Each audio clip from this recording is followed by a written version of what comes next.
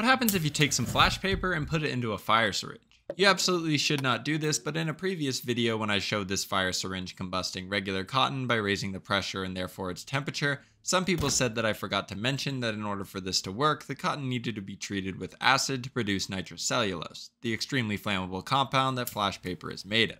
However, I didn't mention that because it's not true. Although some other demos can use nitrocellulose, this cotton wasn't specially treated, and for this fire syringe it specifically says not to use flash paper or other fuels for risk of shattering the tube.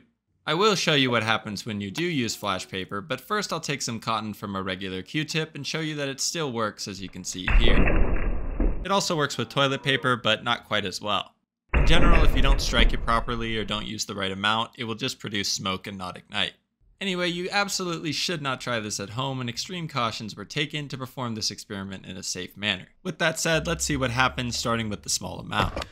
That was cool, but it looked pretty similar to the cotton, so let's try it again with a bit more.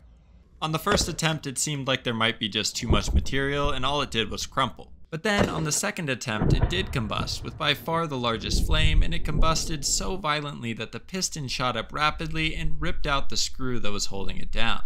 Although it didn't shatter, it's hopefully pretty clear why you should never do this. Thanks for watching to the end, and I'll see you next time.